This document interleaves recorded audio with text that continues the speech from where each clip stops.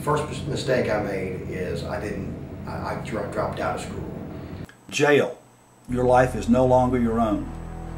Guards tell you when to get up, when to eat, when to shower, when to go to bed. When you enter this place, they take all your possessions: cell phone, iPod, jewelry, keys, nail file, even your belt. Want a Coke? Can't have one. There is no pop machine for inmates.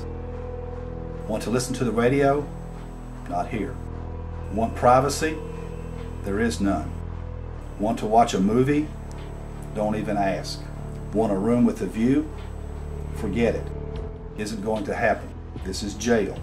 Nothing to look at but walls, bars, and guards.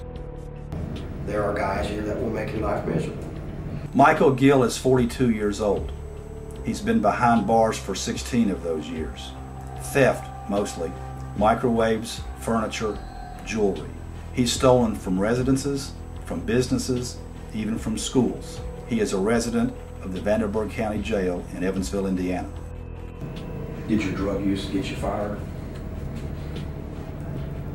No, but it made me quit.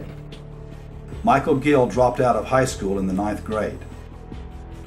Started using marijuana when he was 15, methamphetamine when he was 20, cocaine when he was 21. He drank more than a fifth of whiskey a day.